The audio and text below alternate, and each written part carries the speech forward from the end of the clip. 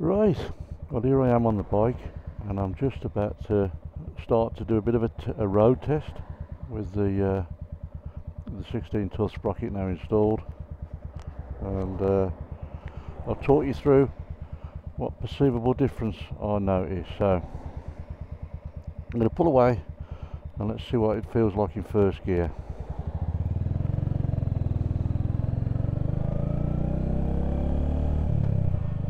Feels like I got a little bit more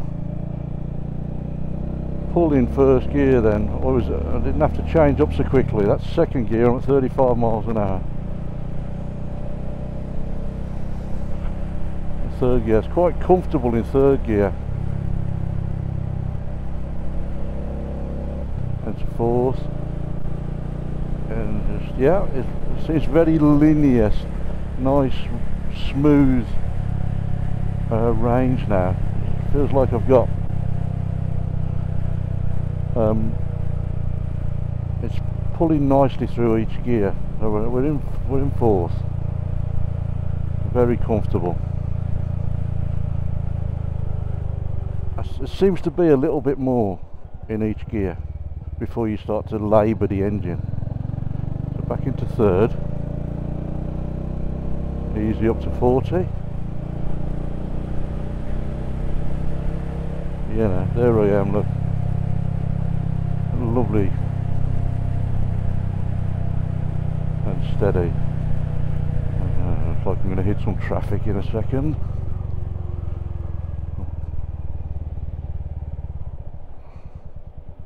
What I'm going to do is go down the dual carriageway in a moment, see how that feels. There's definitely, that's lovely and smooth in first. There's a little bit more in first before you need to think about changing to second. We're now in second gear. Nice linear, not laboured. Third. Again, it's a nice linear power still, not laboured. To fourth.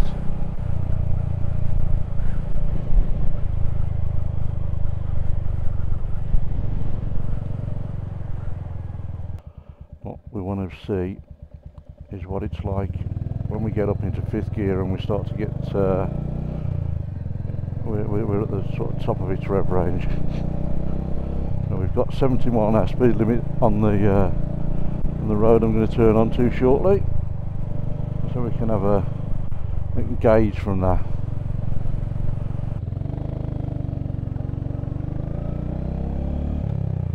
Definitely more in first gear, definitely a bit more before you start to require changing up. So here we go, second,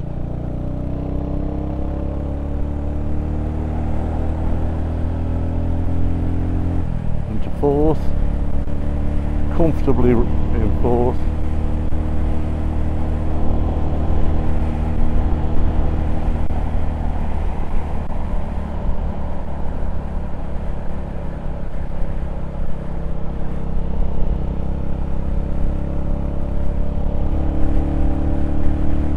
very comfortable, and now into 60 mile an hour, still in fourth, fifth. That's lovely, that's definitely better.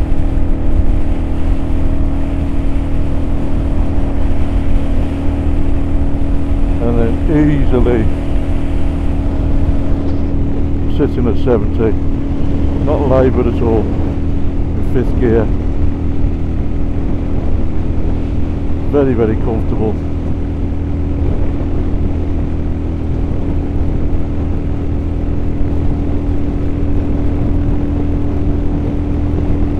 That's nice. What's that? 6,000 revs? No, 4.5, just under 5,000 revs at 70 miles an hour. That's lovely.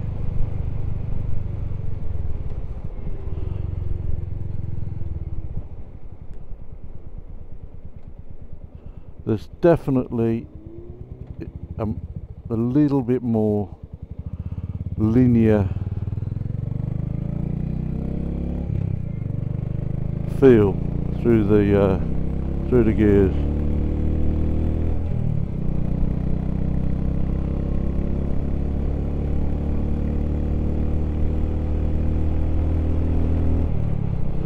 Very comfortable.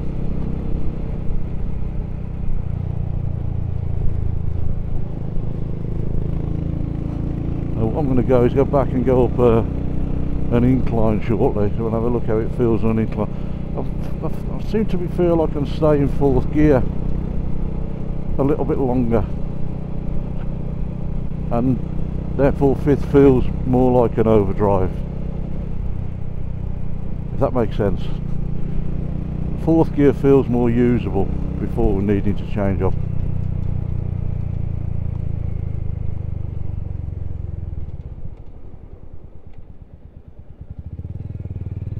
And we'll go back.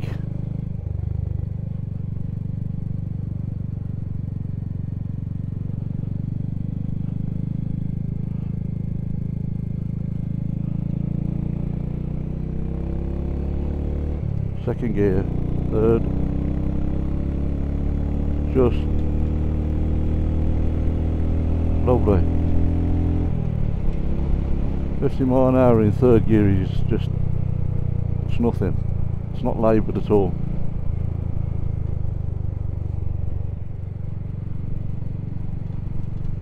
So what we'll do, I'm going to come off the island hopefully if I can, is we'll do a pretty much as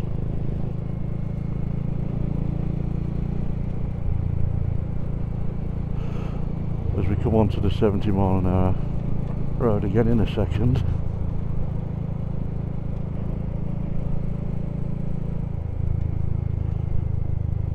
Let's have a look where we are. So we're in fourth gear, strop her down, third, we're going down to second. There we go. So if we come off here, we'll accelerate away. Hopefully that'll give you a bit of room. So there we go. Up to 40 in second, easy. 50 in third, easy.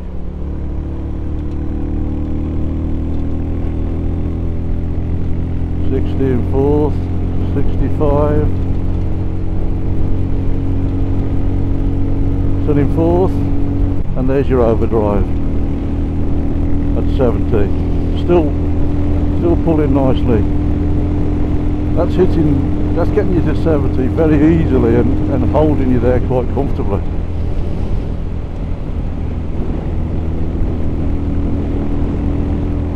It's definitely got more to give. You know, what am I sat at?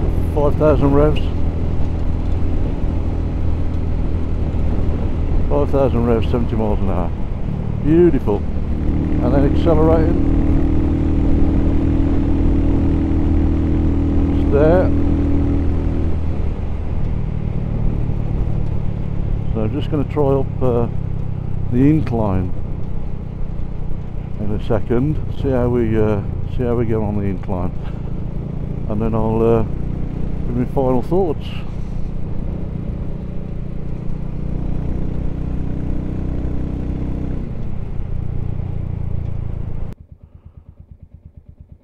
So we're on an incline. So we get away from the lights. 25 mile an hour, 5,000 revs. 40 mile an hour, 5,500 revs.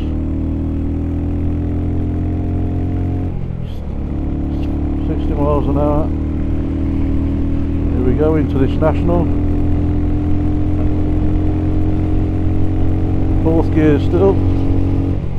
And then overdrive. That feels like a perfect overdrive.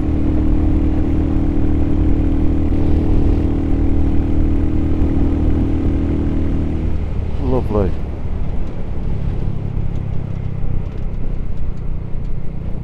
Yeah.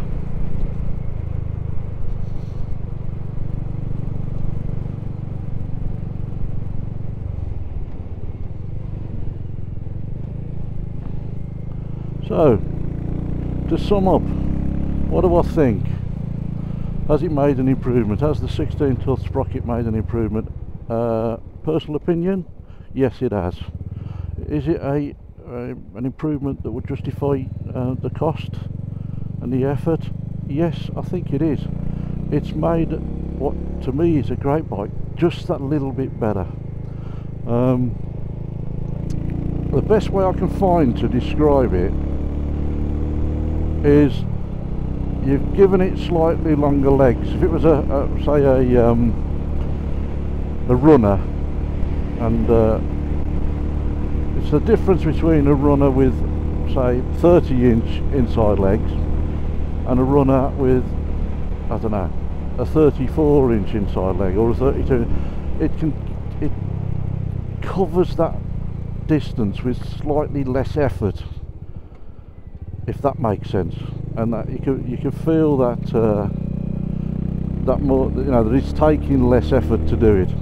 Not necessarily getting there any quicker, but it's taking less effort to do it, and that's how it feels through the gears.